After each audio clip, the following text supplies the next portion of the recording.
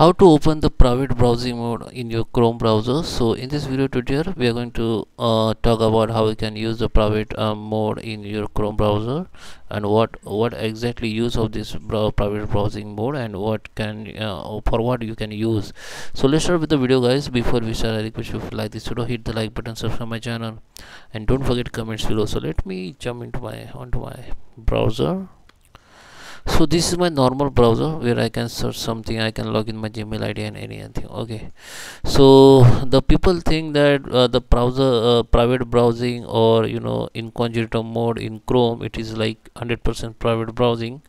But guys, this is not 100% private browsing. The incognito mode only for if you want to search something and if you don't want to save your cookies or histories on your browser, then you can use the Chrome incognito mode.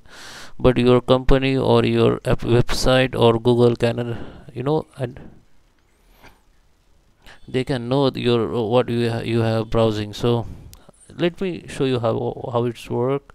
So what you do, just open your normal browsing, just click on three dot option, go to the incognito mode. Okay, so this is your private browsing, or you can say the incognito mode of your Chrome browser. So you have to just read this all details. Chrome wants, this is what I said you.